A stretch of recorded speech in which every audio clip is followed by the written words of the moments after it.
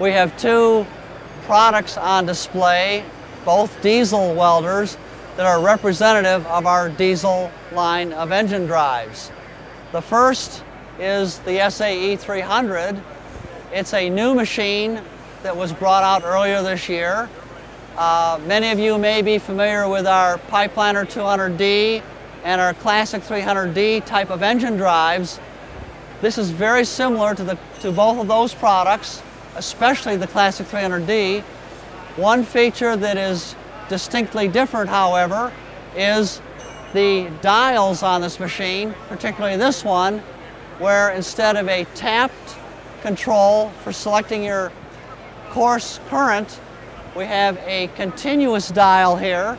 So this, in combination with fine control, allows a much more precise adjustment for your arc. Especially beneficial for the pipe welding industry, but we also believe that this machine will do quite well in construction. Over here, we have our Vantage 400. This is representative of our Vantage family of machines, and they range from 300, 400, 500, and a 500 amp welder with an air compressor. These machines typical are multi-process.